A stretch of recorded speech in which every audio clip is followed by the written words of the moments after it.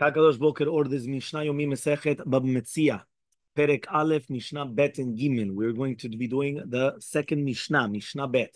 You have two people that are going to be riding on an animal that they found.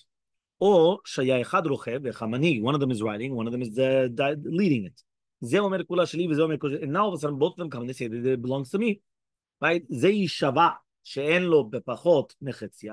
Right? This one is going to swear that he does not have less than half the animal. Another one is going to swear also he doesn't have less than half the animal. When they're going to divide the animal. Now, why? Because the riding or the leading is considered that ki'ilu that they're holding on to it. So just like two people holding on to the talit, each one swears and they keep half, so to the same thing over here.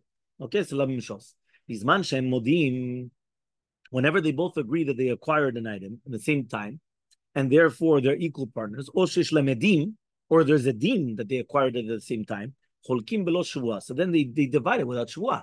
Meaning, let's say they both bought it at the same time, right? And they both agree. So therefore, obviously, they become partners. So therefore, they're going to do it without a shuvah. The shuvah is only that each one is saying, zekula sheli, zekula sheli. But if not, then there's no shuvah. Okay, the third Mishnah. Mishnah Gimel. We're going to speak another case. Again, it's unclear who was the one that acquired the found item. Okay, so therefore, like this. So now it's not the question is who picked it up first, but if it was, meant to acquire it for himself or someone else. So imagine right now, somebody's riding on an animal. So he sees a lost item. But and he tells his friend, Tenali, give it to me. He picks it up and he says, I did it for myself. Meaning, so now the question is, what does that mean? He now decides that he's not giving it to him, but he did it for himself. So zachaba. So the law is that the friend acquired it. That means even though he picked it up for the rider and he did not intend to acquire it for himself, right? His intention was to give it then to the rider. So he comes and he says the rider did not acquire, right, the lost item. And therefore, when he now decided to take it for himself, he acquired it. כן? זאת אומרת, הוא מרים את זה, אני לא נותן לך את זה. זה בשבילי. It's his. אוקיי? אם שניצלה לי. לא משנה. אני יכול לראות שם $1,000,000. כל זמן שאני עושה, אני לא עושה קניין. אתה יכול לבוא ואתה לוקח את זה. אני לא יכול להגיד, אני ראיתי את זה ראשון. ואני אפילו סיפרתי לך על זה. זה לא משנה.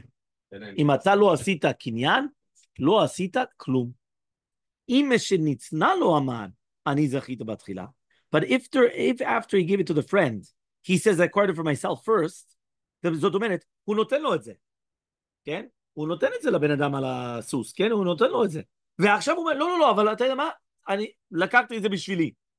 זה לא אומר כלום. Here it doesn't help. Why? Because if it was true, why did he give it? זאת אומרת, ברגע שהוא כבר נתן לו את זה, זהו, הוא לא יכול לחזור, אתה יודע מה? רציתי את זה לעצמי, כשהרמתי את זה, זה בשבילי. No. When the second you picked it up and you gave it to him, now you can't retract anymore. Now it's too late. Okay, that's what the halacha is.